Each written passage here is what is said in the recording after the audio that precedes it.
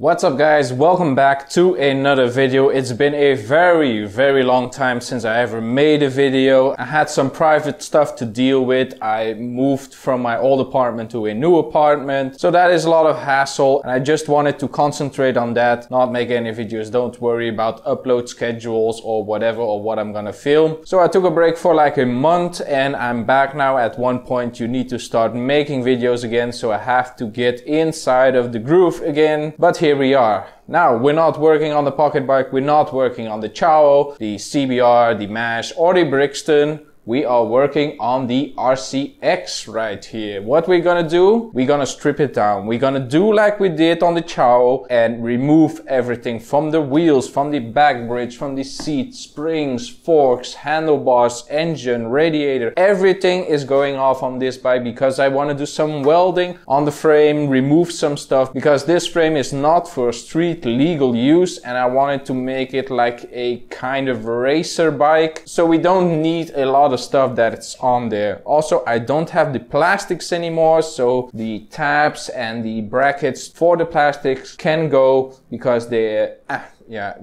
don't need them anymore. So why keep them? I'm gonna close off some holes, even where the tag is right here, where the holes are. I'm gonna close that off, make it all nice and clean. You're gonna have to paint this at one point because with a lot of welding and grinding and removing stuff, the paint is gonna come off and we're gonna have to paint it. So that is gonna be a learning process as well.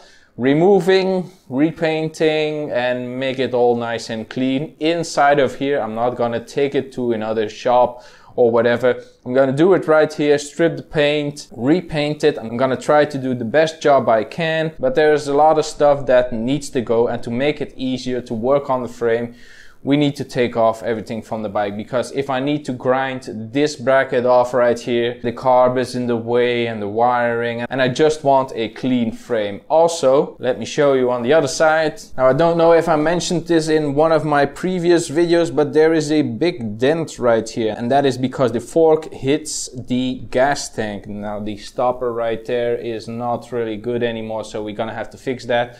But we have a dent right here, so I'm gonna have to fill that up, but I'm gonna do it like the old school way, not the new school with Bondo and sandpaper and whatever. I'm gonna do it like the old school, the best way you can restore or fix a dent in something that is metal, of course. I'm gonna put on more metal, and we are gonna do that with our TIG welder. That should be perfect for that. We can heat up the metal, we can add some, and then we can grind it all smooth, and then it will be perfect. I may have to use a little bit of Bondo or whatever, like a small little film to make it a little bit cleaner, but I don't want to fill the whole thing up with Bondo because that can crack, that can fall out if I didn't prep it really good. So I'm gonna do that with my TIG welder. Of course, we need to remove the gas, make it all safe to weld on this frame. I'm just gonna take everything off, drain the radiator, get the engine out. I'm gonna try to take everything apart like we did on the Ciao. With the Ciao, I really took everything apart, and I want to do that on this bike. And to start off making videos again, I think this is a perfect project to start on. It's easy, it's just taking stuff apart and then we can figure out what we need. But I'm gonna work on this frame. Also on the back bridge, the pegs, let me show you again. Now these pegs are really drooping down. It's like a sad grandpa, but yeah. I'm gonna fix that. Also, there's like a little plate right here. I'm gonna remove that because why? Why is this here? And if you look from this, there's like a hole in there. I think that was for like a lock or a security system. You can put in a rod right here into your wheel so your bike wouldn't get stolen. But I'm gonna remove that, grind that down, do whatever, get some paddock stands on here, repaint the back bridge. It's gonna be fun. So it's gonna be a dirty job because when I rebuilt the engine, I took it out on the field and there's mud everywhere. So it's oily, dirty, muddy, it's everything. It's not fun. It's not a clean bike to look at. It was much prettier when I first restored it with quotes. rebuilt the engine. Of course, we all know, get the clip out there, what the engine looks like, or a picture what the piston looks like. I was surprised when this engine was running, but yeah. So now, enough rambling. I've been talking way too much for this video. I'm just gonna get started.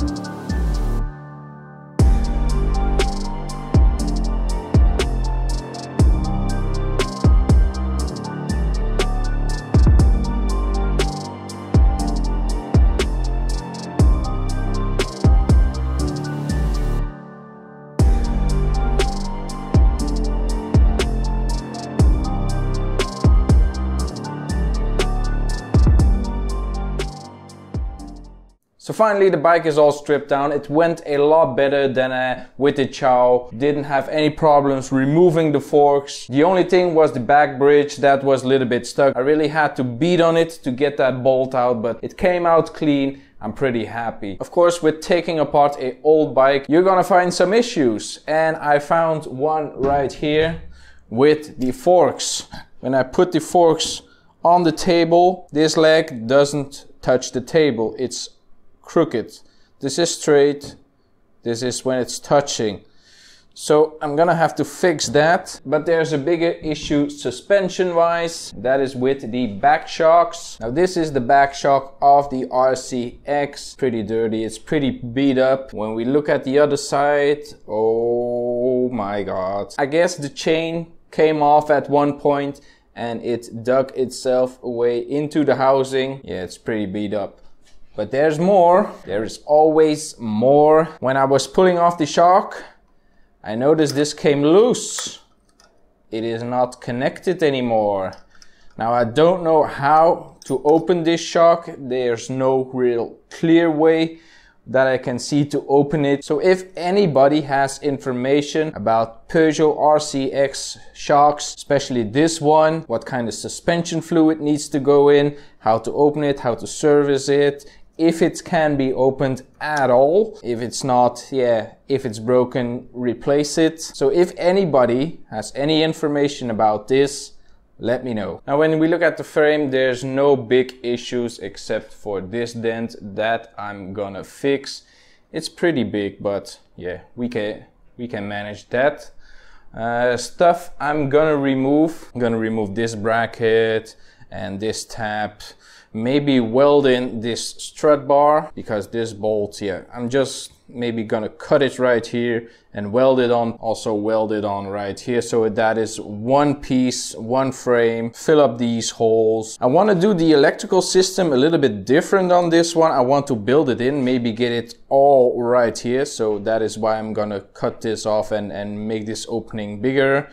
These tabs still gotta go, so it's really clean looking, just everything right here, one wire, two connected to the engine. Also this bracket is pretty crooked, that's why we have a dent in our gas tank. But for the rest, it looks pretty good. Needs a paint job, don't know what color yet. Also here on the back side, like this was for the tail light. I'm gonna cut this off and make this all nice and clean, just one solid piece. Put a plate over here. There's a bolt right here for a fender. Also gonna close that up. This frame is like a test frame for what I can do with frames and with my TIG welder. I don't know what I'm gonna do with this frame. Also right here there's some stuff that can be removed like this. Don't need that. This bolt right here can also be removed. Of course, clean it up, everything. But for now there's not much to do. There's not a lot of time left in the day. But I want to test some things out. So I got some red spray paint before. If I welded something or did something to this frame, I could just spray it. It will look red, but it will not stand out. But I want to test the color, see how it looks. If it's close enough, I can use it. If it's not, we will see. There's a little spot right here where there's no paint. Get some paint prep. Yeah, that's nice. Don't need to degrease it. Now let's see how my color matching is. I mean, that's pretty close. It doesn't stand out too much, as you can see. Pretty good. So that means if I grind anything away, I can put that paint on. I don't have to worry about anything, and it will still look good enough, decent enough. Of course, if I ever want to repaint the whole frame, I have to paint strip it. Now I don't have any paint stripper and I don't want to sandblast it. I don't want to spend any money. So my parents paint a lot and they got paint remover. Don't know if it's gonna work on this type of paint. This is more like removing paint from wood. So it's not like the same as automotive paint, but we'll see. Whew, that's strong. You can see it's like a gel based. I'm just gonna put some on here. So there's a tiny bit on here. I'm gonna see if it works. If it don't work, I'm gonna have to find another solution, but we will see. So it's been about 20 minutes with the paint remover. Let's see how it did. So first of all, let's wipe it off and see what we got. That didn't really do much. Maybe if we poke it, that's kind of works. It doesn't bubble up, but it removes the paint, so good enough for me. Now let's just check if it doesn't. Yeah, it's because of the paint stripper. Yeah, so I think paint remover and wire wheeling it. See, with a wire wheel.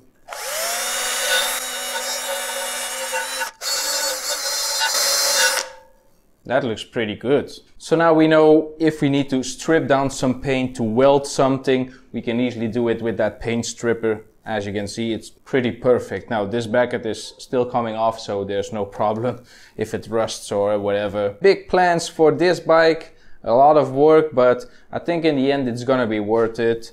It's a pretty nice bike. This is gonna be like a what can I do and how can I do it bike. I'm gonna try to do as much things as possible, like welding on the gas tank. That is something that I'm gonna do to remove the dent. So I know and I'm confident when I weld on the Ciao gas tank, it will be perfect, like paint stripping and painting and whatever. Make this frame nice and perfect. Well, nice and perfect as it can be. It's still a race bike. Fix everything, fix the shocks. Maybe if I cannot fix the shocks, I'm gonna have to order new ones, pretty cheap ones, of course. Not gonna do any expensive build on this. This is something to learn on, not something to be proud of. I always believed in testing your skills on something old, but doing a very good job at it. So when you do it for real, it's nice and perfect. So that is gonna be it for this video, guys. Hope you enjoyed it. Be sure to leave a like and a comment down below. Follow me on Facebook, Twitter, and on Instagram. And if you're not already subscribed yet, subscribe to the channel. I really appreciate it.